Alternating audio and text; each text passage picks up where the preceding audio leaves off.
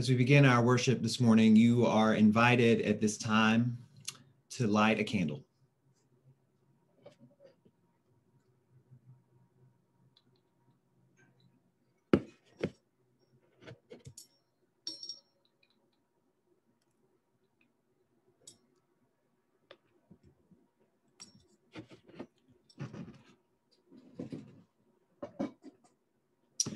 Let us pray together.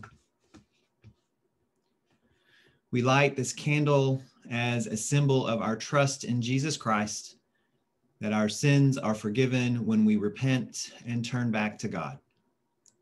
Amen.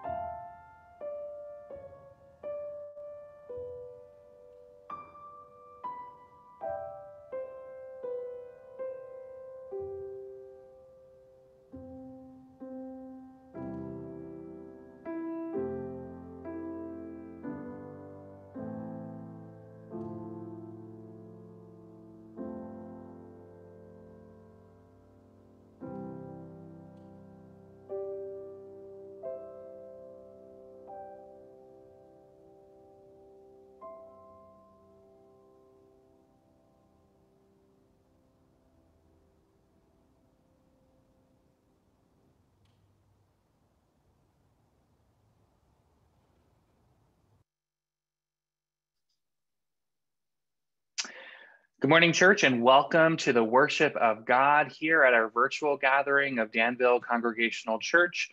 We are so glad that you're able to join us here this morning for worship. We are an open and affirming congregation of the United Church of Christ. We're a people of extravagant welcome. No matter what you look like, talk like, sing like, move like, vote like, or love like, you are welcome here. And indeed, we're glad that you're here with us today. If you're new to our community, we invite you to say hi in the chat box and to introduce yourself and share whatever information that you would like us to have, and a member of our community will welcome you here this morning. We have a couple announcements that we want to get started with today. As always, you're invited to download the bulletin for the morning by going to danvillechurch.org/bulletins. In the bulletin, you will find worship notes for Black History Month, along with an anti-racism calendar and resources that we have been following throughout this month of Black history. Our Lent Good News is out and was published this week. It was distributed via email, and some hard copies were mailed out to those on our snail mail distribution list. And so we hope that you've had the opportunity to read your good news and to check it out. If not, it's available on the church website.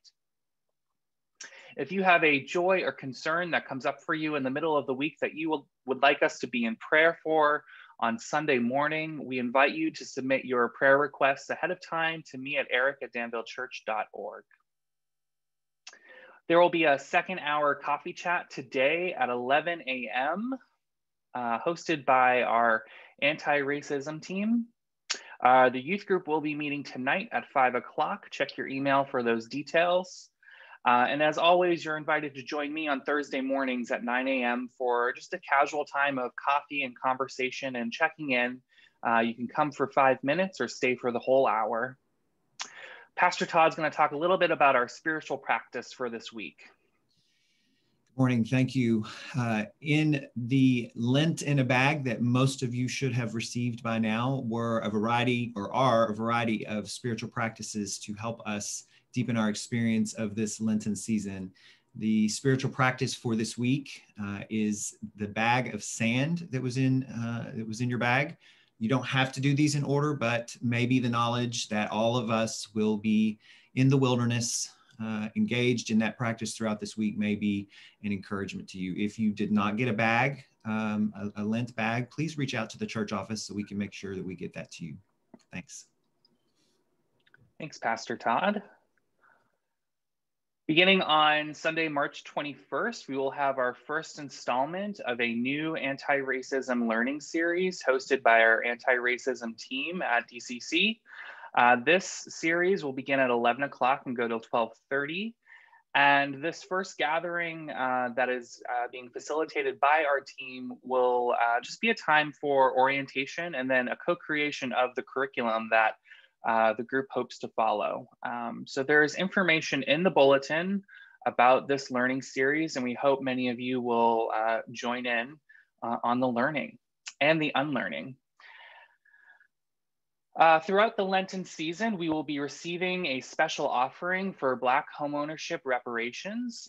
There's information in the bulletin about this ongoing offering, and later in the service today, we will have a mission moment from our friends from Arlington Community Church, the sponsoring congregation of this offering that many Bay Area UCC churches are participating in. So we hope that you'll keep your ears open during that time of mission moment. Friends, those are the announcements that I have here for you this morning. It is good to see so many of your faces on the screen today. Let's prepare our hearts and our minds now as we are led in our call to worship by Piper. Please join me in the call to worship. To you, O God, I lift up my soul. We lift up our souls to you. O my God, in you I trust. We trust in God, the creator of all. We wait for you, God of deliverance. Teach us your paths and lead us to truth. Remember not our transgressions. Show us mercy and your steadfast love. You are good and upright, Holy One. Lead us and instruct us in all your ways. We long to remain in covenant with you, O God. Keep us on your path of steadfast love and faithfulness. Peace be with you. And also with you. Let us greet one another with waves and smiles and pass the peace of Christ using the chat feature.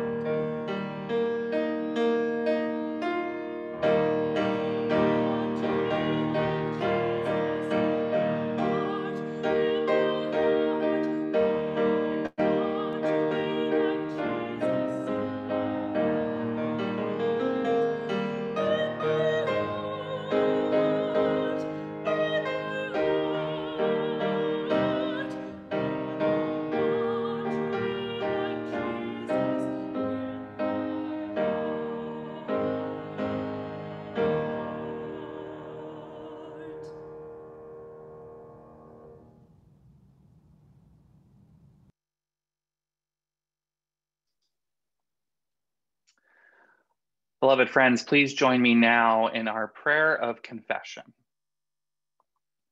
Oh God, we have ignored you too long. Where there is privilege, we have become complacent. Where there is silence, we have become complicit. Where there is ignorance, we have become comfortable. Disturb us, O God, unsettle us. Inspire within us repentance, to accept our part in injustice, to be courageous in changing our own hearts, and to be wise to the ways we are distracted from your and our faith. Amen.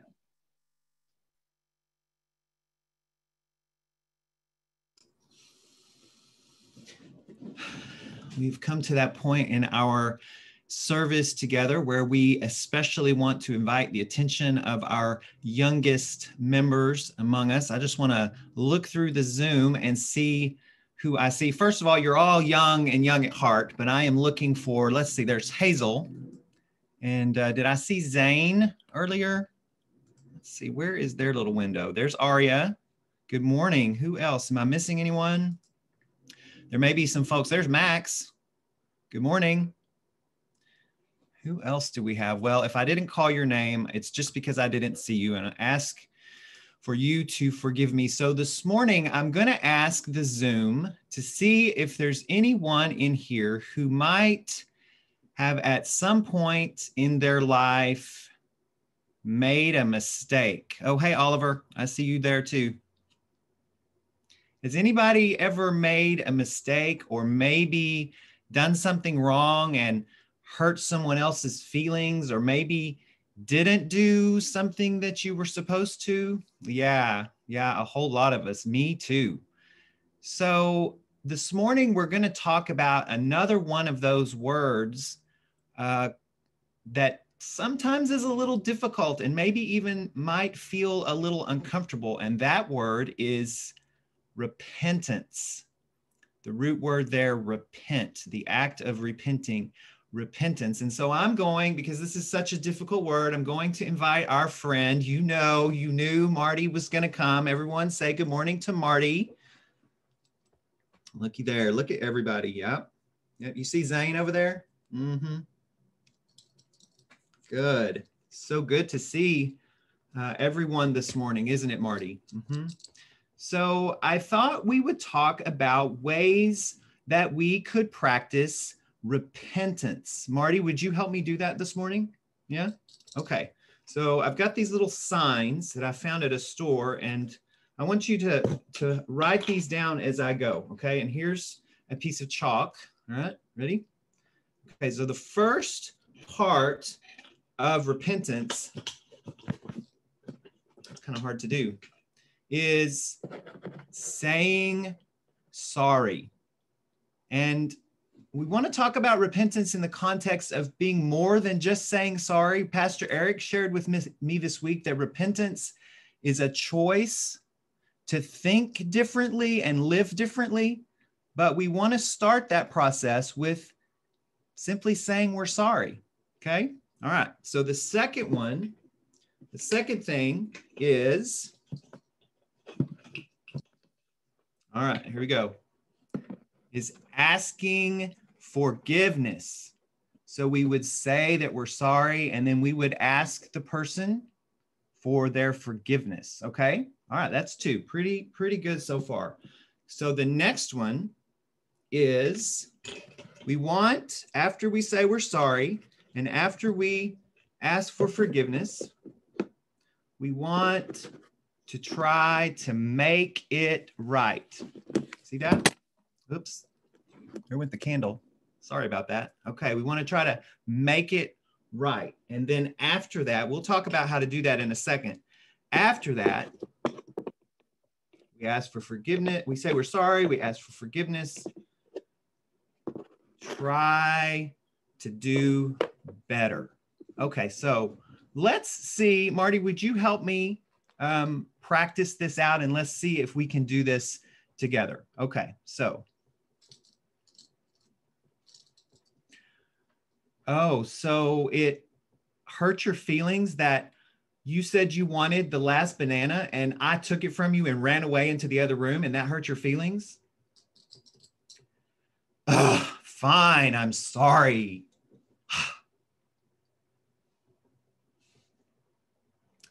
How do we think I did with that? Not so good. Yeah. Okay, so let's try that a different way.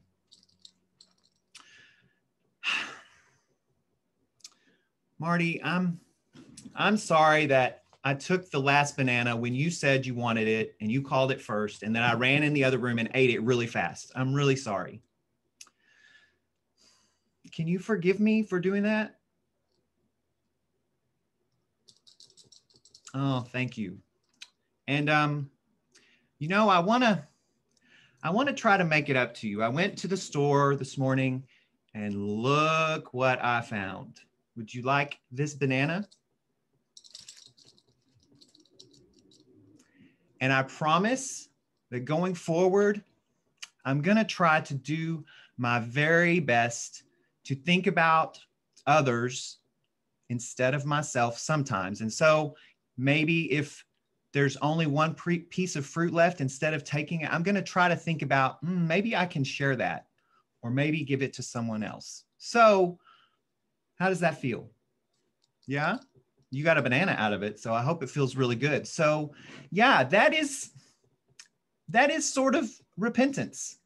It's a choice where we think and live differently, saying we're sorry, asking for forgiveness, making it right, and trying, even if we won't get it right every time, trying to do better each time. So Marty, thanks for helping me tell this lesson about repentance, and let's pray together before we move into our scripture lesson. And you can pray along with me. Dear God, thank you for this day, for the sunshine and the blue skies. God, help us to do better and better each day and to seek out forgiveness when we make mistakes. Thank you for Jesus. In his name we pray. Amen.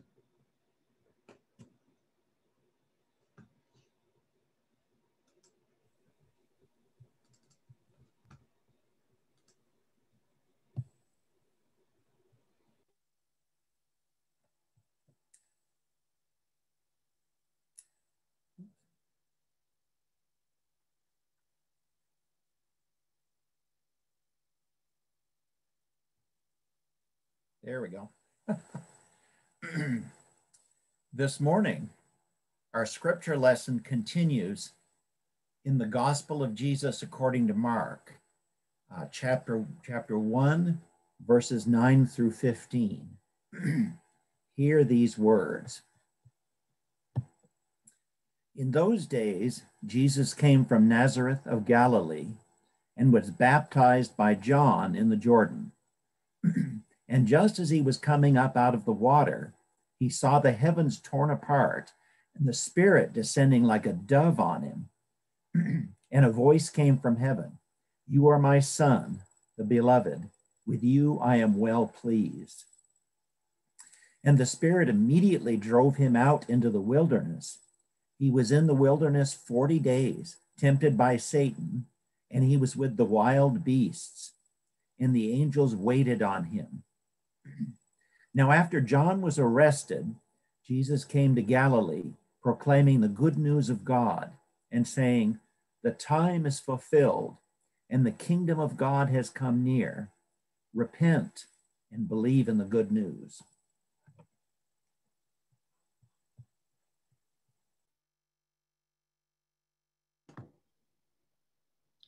Our modern lesson today is from the Reverend William Barber II. Hear these words. While we must name and resist white supremacy, we can also recall that we are never alone in this work. During the 19th century, there were anti-racist abolitionists, Black and white, who worked to subvert and transform a system that considered some people should tell. In the new dawn of Reconstruction, Black and white men worked together in state houses across the South to reimagine democracy. During the 20th century's movement for labor unions, women's suffrage, and human, civil, and environmental rights, fusion coalitions of Black, white, brown, Native, and Asian worked together to pursue a more perfect union that both acknowledges our original sin and holds on to the hope that we might yet live up to the better angels of our nature. Whenever we ask what repentance means, we don't have to start from scratch. We look at a long tradition to draw on, full of examples of what true repentance must look like. May God bless our hearing and response to these ancient and modern words. Amen.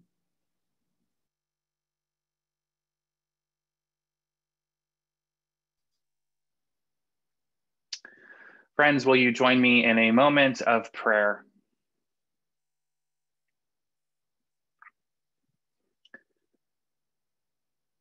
Spirit of the living God, fall afresh on each one of us. And may the words of my mouth, the meditations of all our hearts together be acceptable and pleasing in your sight, for you are our strength, our guide, and our Redeemer. Amen.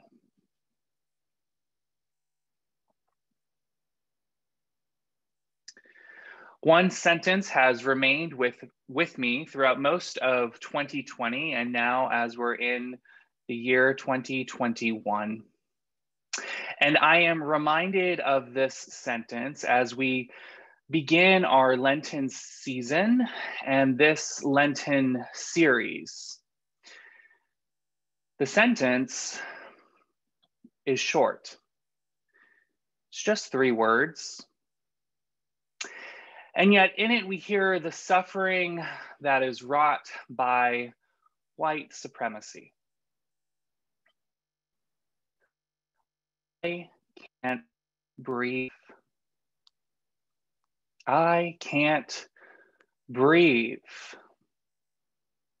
These words have reverberated across the airways throughout this past year and have become all too familiar. We hear them spoken on the evening newscast. We read them as the latest headline. Now, I don't know how else to begin this sermon and thus this series without these 3 words. I can't breathe. These words have haunted me this last year. I imagine that they have haunted you too. I don't know, and I will never know what it's like to have the knee of a police officer against my neck, but I still can't breathe. The last year has left so many in our country filled with anger, grief, and despair, and I am one of them. I feel powerless and afraid. I don't know who to trust. I don't know what to believe. I have been overwhelmed by the suffering and pain of our Black and brown siblings.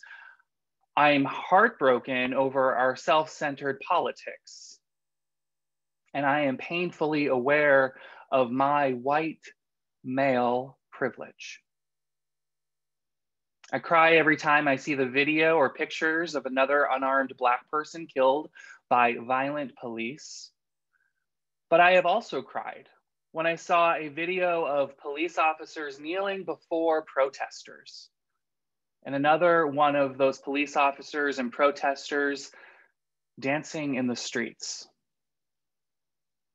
I've never thought of myself as a protester, but this past year I have been activated to learn and unlearn, to do and to undo. And if I'm being honest, I approach all of this with trepidation. It's not easy work, it's uncomfortable work, but it's required of us. That's why I can't breathe. Those are the things that have stolen my breath this past year. What about you? What has stolen your breath this past year? What has the last year been like for you? What has all of this brought up in you? I want to be able to breathe again. I want others to be able to breathe. I want the George Floyds and the Breonna Taylors and the Trayvon Martins of the world to be able to breathe. I want us to breathe faith and hope and love. I want us to breathe repentance, forgiveness, and healing. I want us to breathe justice, compassion, and peace. Don't you? Don't you want to breathe those things too? Don't you want those things for yourself, for your kids and your grandchildren, for the people of our country, and for the world? You know, that's what Jesus is talking about over and over and over again throughout the Gospels and in the Great Commission when he says, "Go therefore and make disciples." Those are the qualities we are to teach and into which we are to immerse and baptize the people of the world. And that discipling, that teaching and immersing has to begin with our own lives, within the deep places of our hearts. So let's not back off or turn away from what has happened or what is going on right now within us. A life of God is calling you and me, our country and our world, to something new, to think differently, to live differently. I have been entranced this week by our gospel reading. One of Jesus's first recorded spoken words is a word that means think differently. The word is repent. Now, you might be surprised to hear that. Most of us carry our own assumptions and baggage with the word repent. It lands on most of us as a harsh word, a hard word, a command to feel bad or ashamed of our moral failings. It seems to always come with an exclamation point and a threat: repent or else. But the word for repent in Greek actually means change your way of thinking. It's about seeing things in a new way. It's about discovery and recognizing things in a way we had not before. To put it simply, to repent is to think differently. The reading from Mark this morning contains Jesus's first words in the gospel. In this inaugural sermon following his time in the wilderness, Jesus says, "The time is fulfilled, the kingdom of God is near. Repent and believe in the good news." This inaugural sermon follows a period where Jesus went into the wilderness, a time to look inward, to gain clarity, and to discern the call God had for his life. And now, not long after that, he returns to Galilee, gives this inaugural sermon, and then goes and calls his first disciples. And it's what happens after this inaugural sermon that I want to focus on for just a moment.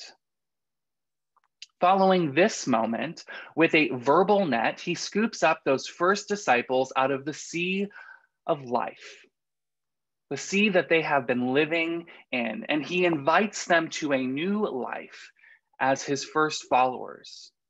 We know this story well. We hear it told nearly every year, if not multiple times in a year.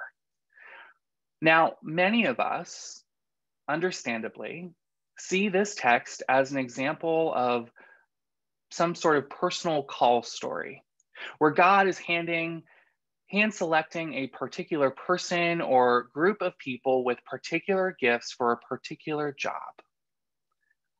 But one scholar that I read this week suggests that this scripture reading is more of its time. It's an its time kind of story. It's time. It's time to move. It's time to change. It's time to think differently. Professor Matt Skinner writes, when Jesus reemerged from the wilderness and returned to Galilee, he first summoned Simon, Andrew, James, and John, and maybe also when he called Mary Magdalene, Mary, Salome, and others. Those people, they weren't encountering a charismatic stranger for the first time. It's not that he suddenly broke into their lives announcing that their number had come up in the great discipleship sweepstakes. They were hearing a familiar preacher, and perhaps even a friend telling them that the time has come for a new direction or a new intensity. Jesus was ready, and now, and they needed to be ready too. It's time, Jesus said. Time to move from preparation to action. Time to stop hoping for change and time to start laboring for it. Time to enlist help in a ministry that was about proclaiming repentance, urging people to adopt a new outlook on their world and their place in it. It's time to think differently. I cannot help but wonder how those early disciples started to think differently that day. Or maybe they were people who were already thought a little bit differently in their world than those around them. I mean, let's be honest. How many of us have or would even start thinking differently, drop everything we are doing to completely upend our life and our way of living? They must be seeing something in a new way, or at least they long for the possibility of seeing life in a new way. It's time, Jesus says. It's time to repent, to think differently. And these new followers are ready. And so I wonder what it's time for in your life. In our life collectively, it's time to be honest about the places where white supremacy resides, whether it resides in the deep places of our hearts or in the systems and structures that benefit us. We don't have to start from scratch, though. The Reverend William Barber II encourages us not to. We have a long tradition to draw on, full of examples of true repentance, of people thinking differently and thus living differently. Barber writes, during the 19th century, there were anti-racist abolitionists, Black and white, who worked to subvert and transform a system that considered some people chattel. In the new dawn of Reconstruction, Black and white men worked together in state houses across the South to imagine democracy. During the 20th century's movements for labor unions, women's suffrage, and civil, human, and environmental rights, fusion coalitions of Black, white, brown, Native, and Asian worked together to pursue a more perfect union that both acknowledges our original sin and holds on to the hope that we might yet live up to the better angels of our nature. We must repent if we not only want to hope for, but labor for a better and more just world. Jesus demands it. To see that there is more that unites us than divides us is to think differently. To love our enemies is to think differently. To forgive that which the world believes is unforgivable is to think differently.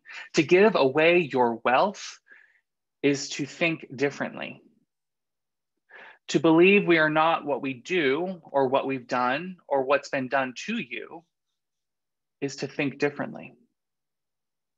To know that the currency of the world is mercy and love, not money and power, is to think differently. To trust that those who think differently than you are not outside the circle, of God's grace is to think differently, to see those on the margins of life as those at the center of God's heart is to think differently. My friends, Lent is a much deeper season than simply giving up something. It's a season that leads us to new life through death. New life, rebirth, through hearing and claiming words that you belong to God and you are God's beloved. Words which can then lead to the death of those destructive voices within our lives. And dying to the destructive trappings and sin of white supremacy, I wonder, what new life is being born? What new life is being born in you and in us? I wonder, where is God wanting you to think and to live differently? You will have to answer those questions yourself. And in answering them, may they cause you to repent. You can do this. You can do this. We can do this. Because the heavens have been torn open, never to be closed again. And the Spirit of God, that Spirit of God is descending upon you. It has entered into you. May it be so. Amen.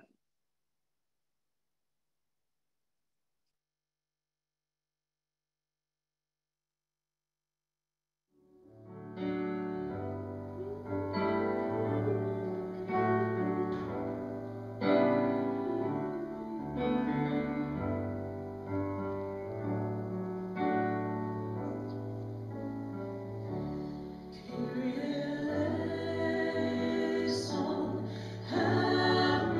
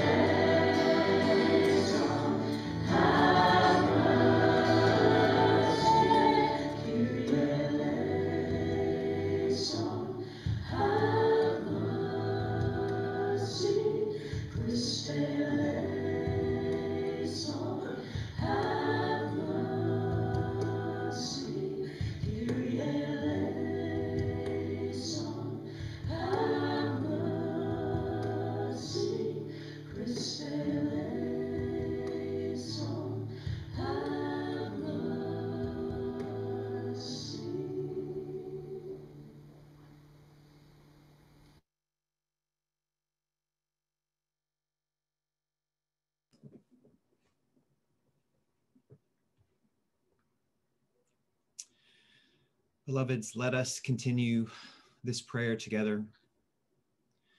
You are invited to submit your joy or concern in the chat box so that we can hold those together during our time of prayer.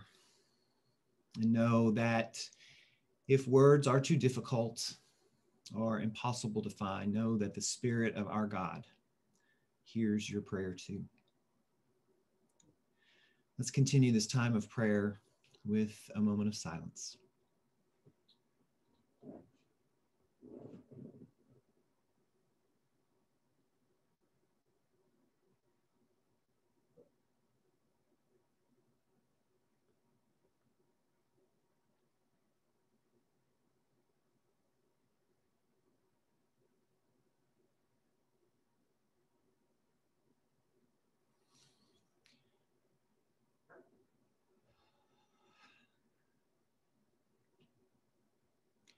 Holy God, we dwell in your presence and ask for you to have mercy upon us.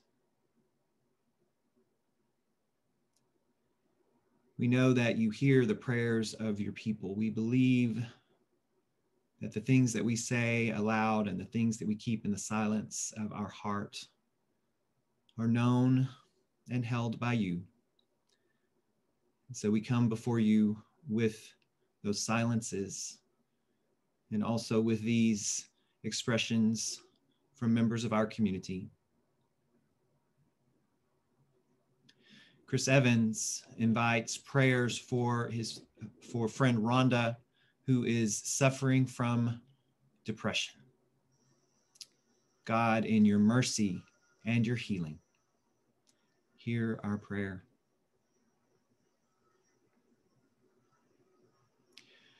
Prayers from Joyce Clausen. Please pray for the family of my brother Niall Power, who died on Friday in Sydney, Australia. He had lived with cancer for many years and remained strong and positive until just a few days ago. His heart and mind were willing, but his body could not sustain him. Rest in peace. God, in your love and mercy, hear our prayer. From Gail Clark. I am so very thankful to finally have put the challenge of dealing with kidney stone treatment behind me and for the return of health. Thank you for all of your care and concern for me these past 30 days. God, in your healing and love, hear our prayer.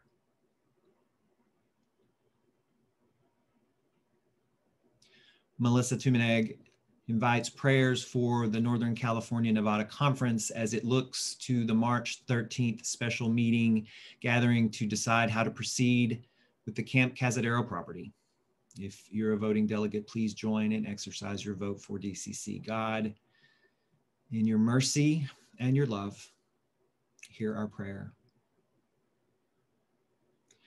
Pastor Eric invites prayers for their friend Megan, who lost her mother Dorothy to COVID-19 last week.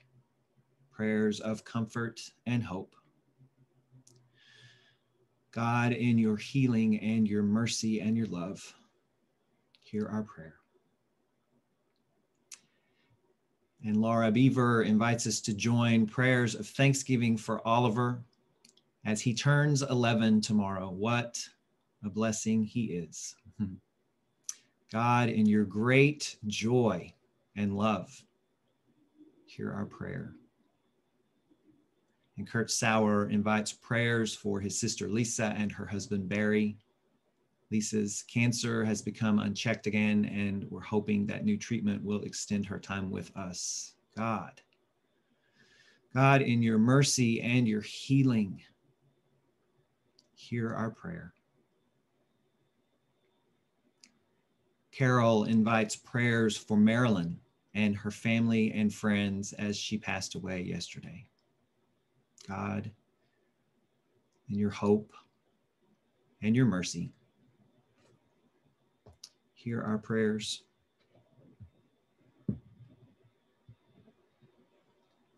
Holy God, have mercy. Christ, Sibling of us all, have mercy.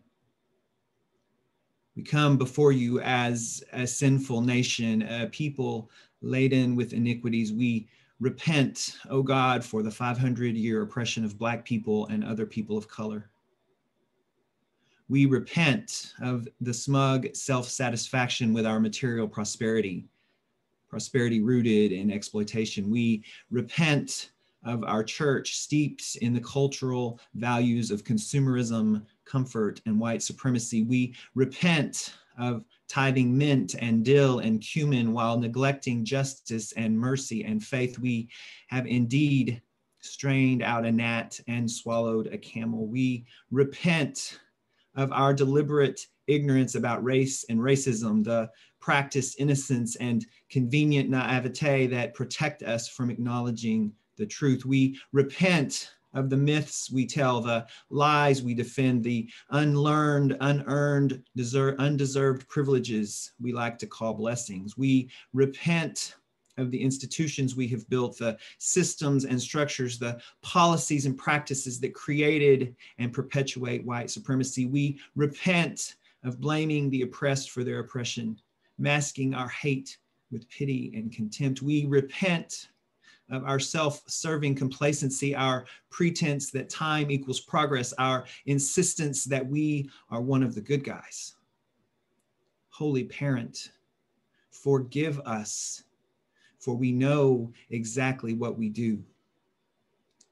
Now, O breath of God, breathe within us change, that we may think differently, that we may live differently. And in this act of repentance, inspire us to make things right and to move individually and as a community of faith into doing better, into being better, into transforming the world around us, just as our sibling Jesus modeled for us. For it is time.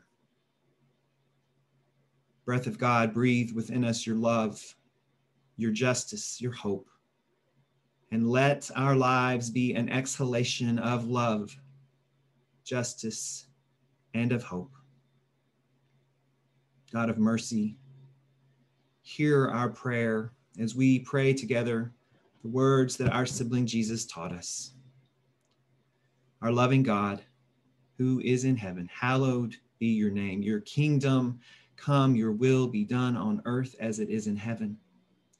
Give us this day our daily bread, and forgive us our debts as we forgive our debtors. And lead us not into temptation, but deliver us from evil. For yours is the kingdom and the power and the glory forever and ever. Amen.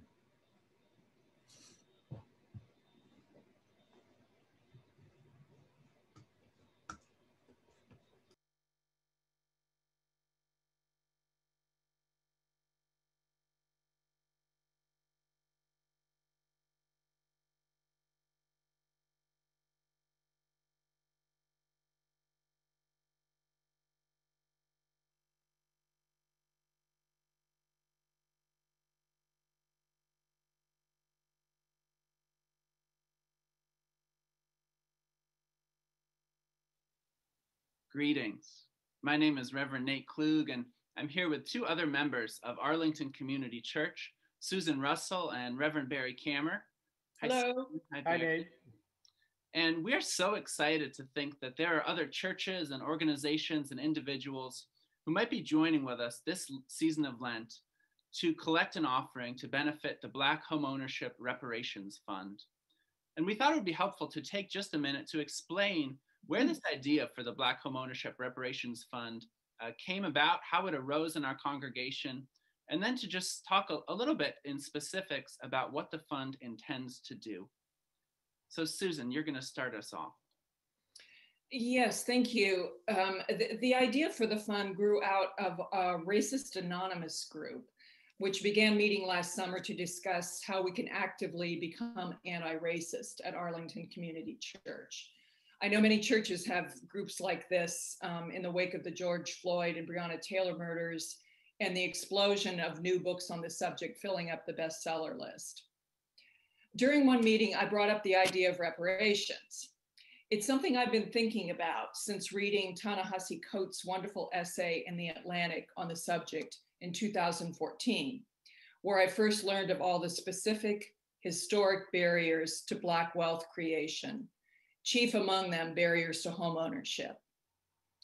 Barry heard the word reparations and it sparked something in him as well. So we began a conversation. After a few months of talking and research, we settled on the idea of supporting Black home ownership as a way to help repair a small part of the financial damage of racism and white supremacist policies. In particular, the long-standing barriers to Black home ownership that have existed in our East Bay communities. Barry and I have committed a portion of our assets to establish the fund at the Richmond Community Foundation. He'll tell you more about it. Thanks, Susan. The biggest barrier for Black wealth in our country is an inability to buy a home. And while many families and individuals have the income to buy a house and get a mortgage, it is difficult to come up with the amount of money for a down payment because there hasn't been wealth passed down over generations. And so our goal is to help Black families and individuals to buy a home by offering them assistance with down payment in the form of a 0% interest loan that's only repaid upon sale or refinance of the house. This is a way we hope to really make a difference in really healing the inequities of racism in our country, where we know that 77% of white families own homes and only 44% of Black families own homes. This is our way of taking our privilege, our abilities, and giving it back to the community. Nate? Thanks so much, you guys. If you have more specific questions about how this fund works, I direct you to the information page on our website. We'll put the link right on the screen below. Earlier this week, we just received news that if our group of local churches is able to raise $10,000 during Lent, our offering will be matched in its entirety by the Berkeley Pilgrimage Foundation. So we thank you for giving as generously as you are able to this season. Let's join together in a moment of prayer. Holy God, be with us as we consider giving something of ourselves to this fund over the coming weeks. In this Lenten season of self-examination, God, open our hearts to considering the damage that white supremacist housing policies have done and continue to do, and how we may have benefited from them. Help us to look injustice squarely in the face so that we may work for justice. And in this season of renewal, God, grant us glimpses of the different kind of society we are called to help build along with you. In a small way, may our giving contribute to this work of repair. In a small way, may our giving offer someone hope. In a small way, may our giving heal us. We pray in the name of Jesus. Amen. Amen. Amen.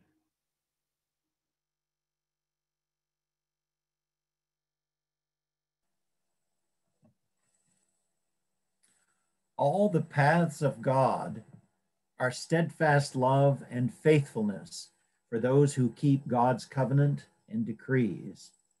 Our church's ministries are extensions of God's love and faithfulness, made possible through the generous giving of our time, energy, and money. With love, let us offer our gifts to God. If you choose, you can donate online by going to our website, www.danvillechurch.org, and clicking the donate button on the upper right of the screen.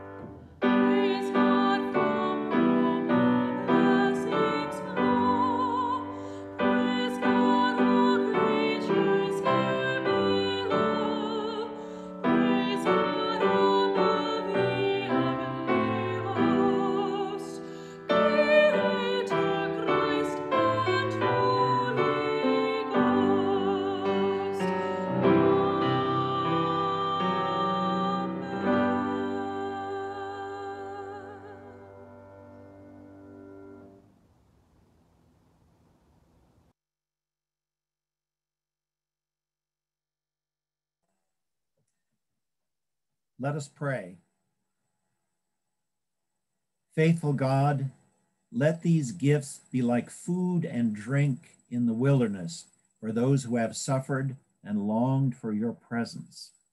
May these offerings strengthen those who are resisting temptation and lead us to attend to all who need your healing touch. This we pray in the name of Jesus, our example and Savior. Amen. Amen. Beloved friends, as we journey on the way of suffering toward the cross, we do so knowing that we are not alone. We journey with one another, and within that great cloud of witnesses, our forebears in the faith. God of light and dust be with you, and also with you. Open wide our hearts. We open them up to God. Let us give thanks to God, our Creator. Even in the midst of suffering, we give God our praise.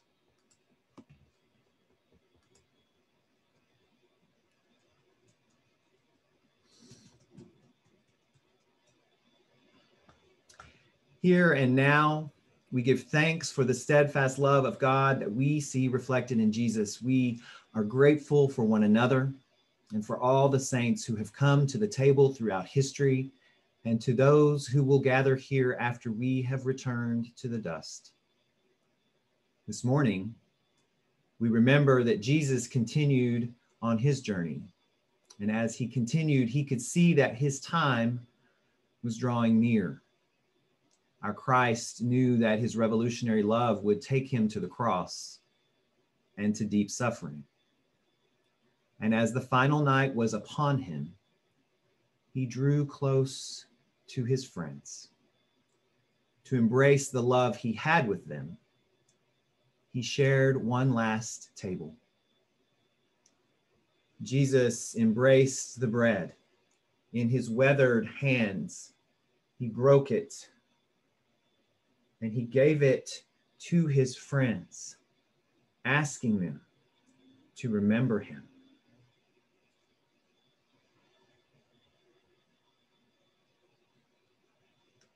Jesus clasped the cup containing the fruit of the vine.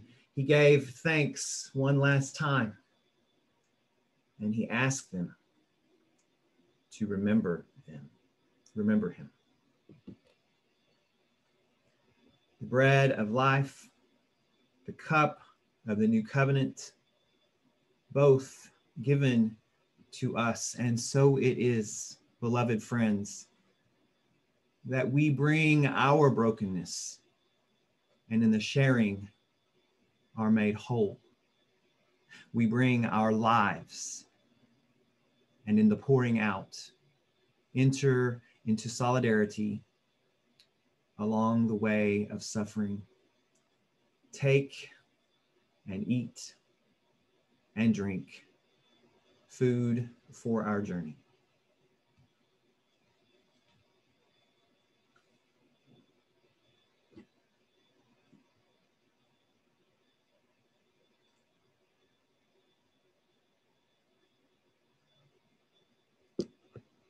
Thanks be to God.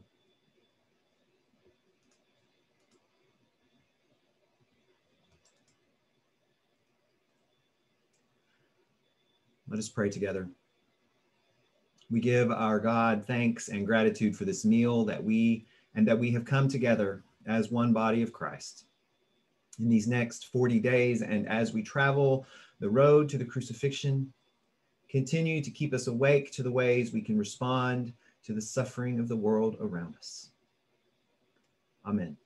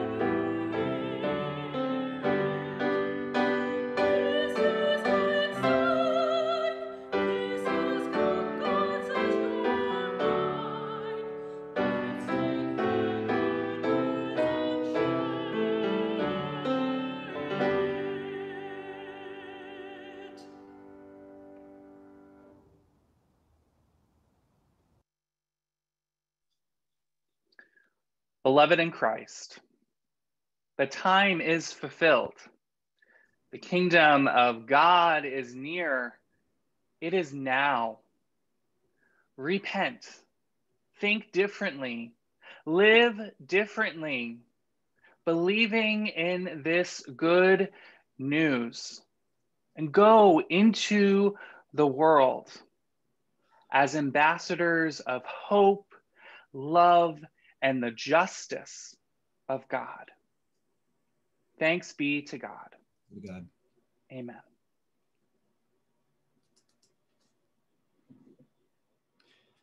As we extinguish this light, we acknowledge the darkness and pain of injustice in the world. Let us pray together. As we journey through this holy season of Lent, give us strength and courage to make the changes that are needed in our lives. Open our hearts and minds to your steadfast presence and help us to put our trust in you. Amen.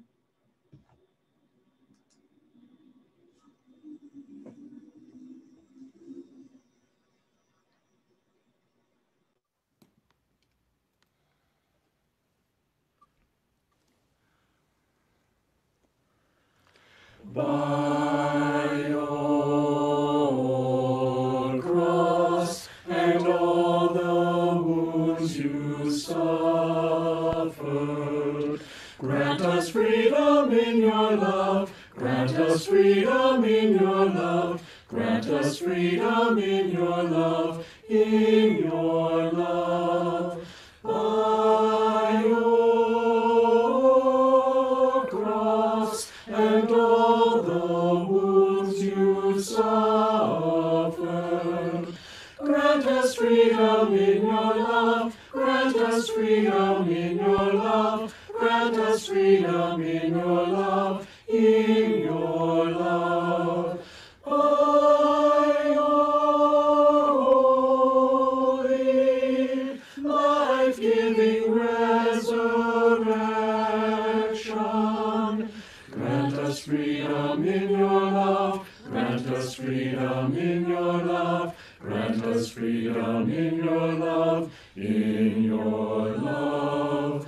By your cross and all the wounds you suffered, grant us freedom in your love, grant us freedom in your love, grant us freedom in your love, in your love. By your cross and all the wounds you suffered, grant us freedom in your love, grant us freedom in your love, grant us freedom in your love, in your love. By your holy, life-giving resurrection, grant us freedom in your love, grant us freedom in your love, grant us freedom in your love, in your love.